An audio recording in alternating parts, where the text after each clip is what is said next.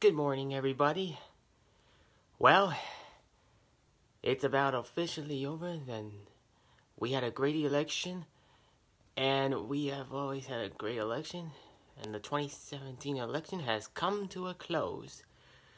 And that's why let's recap our election, New York, shall we? First off, let's start with our New York. The Con failed to pass, which is a success, and so is Prop 2.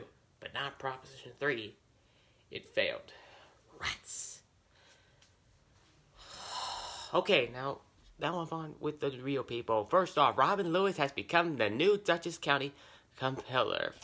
And this has been an extremely great day here in the state of our great Dutchess County. And that was a very special day. And we also had a good election.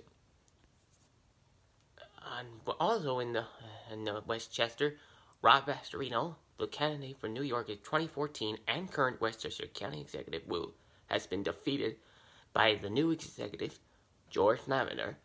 But unfortunately, the Republicans are still successful. But a good career for Rob Astorino. All around this. Now let's do it all over the United States of America states. Come on, tell me, Zoe. First off, in New Jersey, Phil Murphy, new governor, is a very successful day here of our world. Phil Murphy has defeated Kim Grinnell, the current lieutenant governor of New Jersey, to become the new governor. That was very emotional. Virginia has another Democratic county governor, and his name is Ralph Northam. He defeated Ed Gillespie.